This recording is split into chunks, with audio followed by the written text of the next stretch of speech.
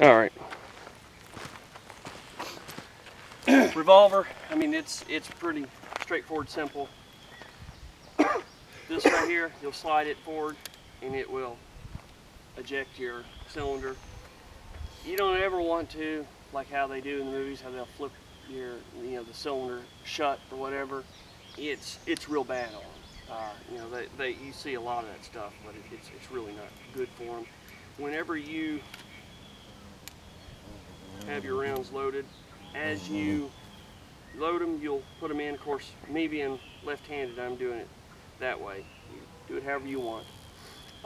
This right here ejects your spent cartridges. So after you fire them, you would flip that open and you take that with your finger and open it and load the rest of your rounds in. You're ready to go again. Okay.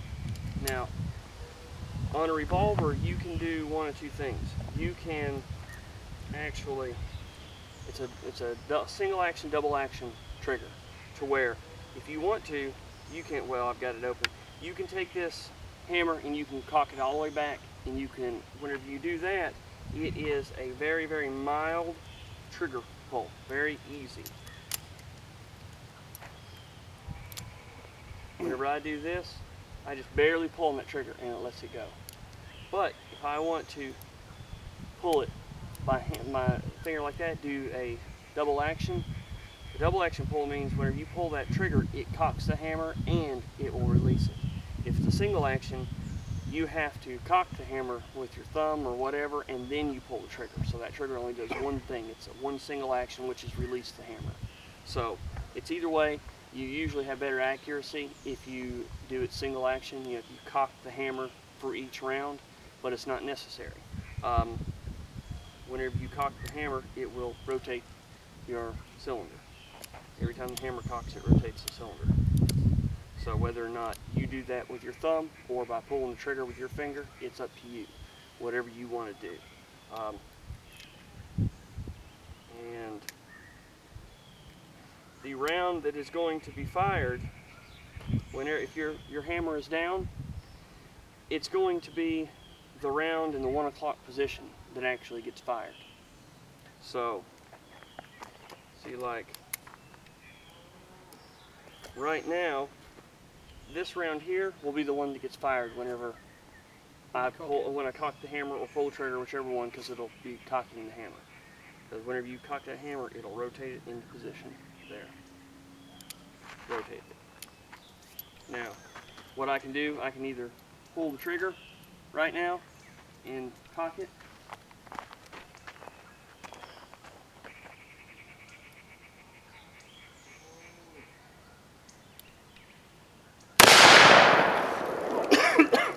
Like that.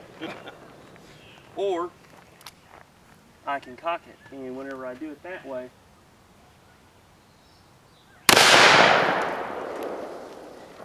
it's very, very easy pull.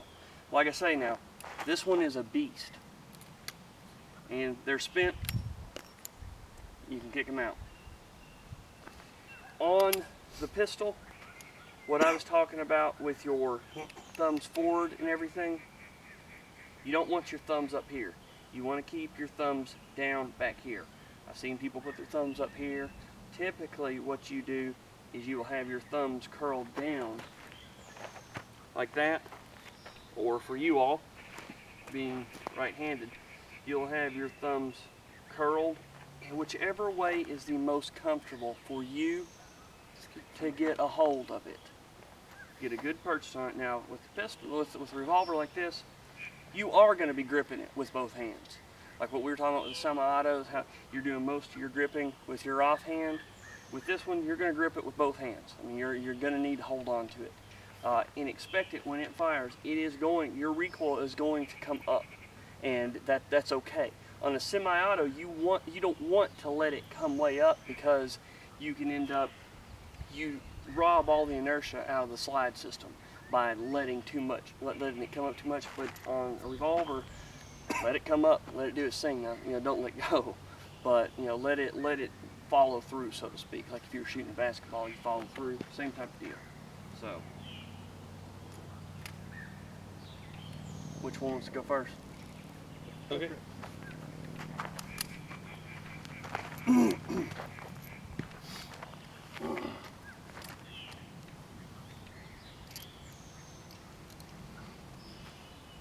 find you'll have to load these outside ones. It's hard. You can't really get those loaded, so you just rotate the cylinder as you do it.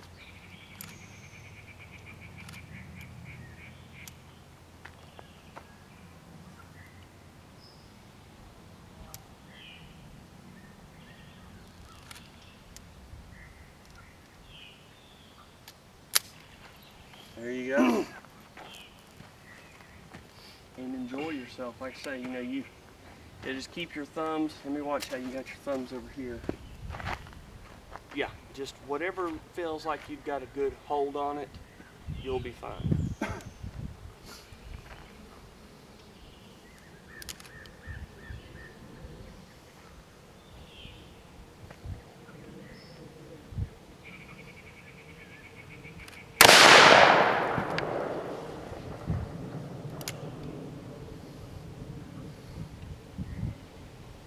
Spread your legs a little farther and squat some. It'll help you with the recoil.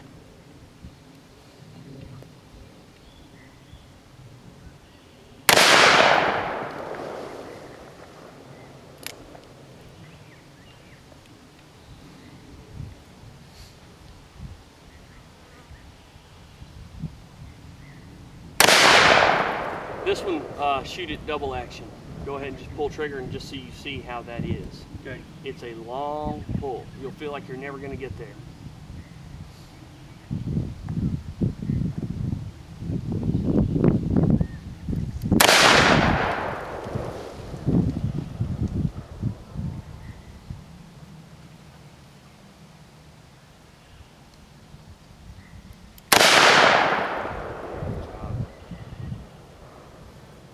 Do you have one more left?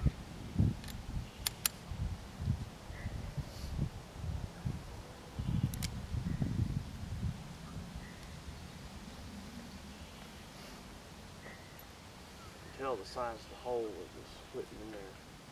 I think that was all, wasn't it? Yeah. Hand off.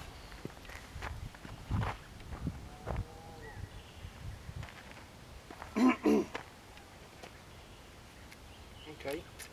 There you go. Now what you might try and do is take your left hand and hold it right in here like that. Right. That way you've got, as you load, you can just sit there and thumb them right in there. And then whenever you're ready to fire, all you have to do is grab it and close it. This takes me back to the days I owned a blank fire. You feel like you're in the Wild West now?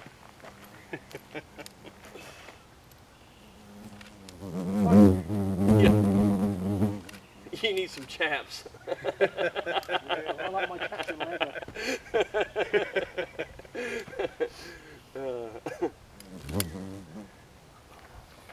Okay. Now for the first one, I'd probably go ahead and cock it and fire it single action. Whenever you pull that hammer, make sure your finger's off the trigger for sure. And just get your, like I said, I was telling him, just get a good purchase on it. Just get your hands worked in there to where you feel like you've got a good grip on it. There you go. It wasn't far off what I was aiming at. I was watching you. Blue dot. Ah, there you go. That's what I was aiming at. You'd have killed them dead. And me too, probably.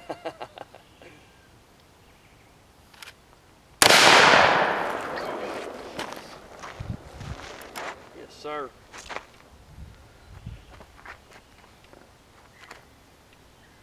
Remember to breathe out right before Ow. There's some recoil on this, isn't there? Yeah, there is. And remember, if you need to let that recoil go up some, go ahead, go again. We'll look at that one in a minute.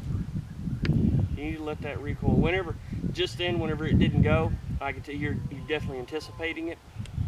You want that thing, you want it to go off and you not realize it's about to. You want it to surprise you. And I know it surprises you every time that you pull the damn trigger. Yeah. But what I'm saying is that you don't want to anticipate it.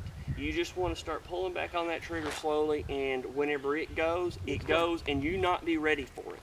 Because and work with me. I mean, you know you're about to shoot it, but when you're anticipating it, it causes you to nosedive your shot on purpose. So just, like I say, just watch that front sight and just slowly press on that trigger and don't anticipate it.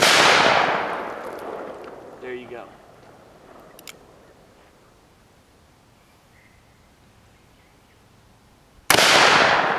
All right, on this one, shoot it double action if you haven't already. That was my 5th shot.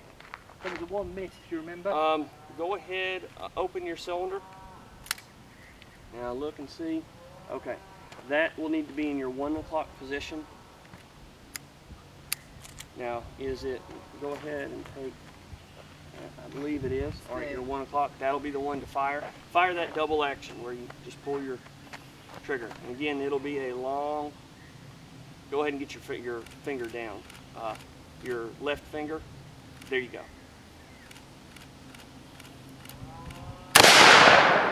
Gotcha. And I got behind it. Well done. All right. There you go. And that's the 44 Magnum. That's badass crazy.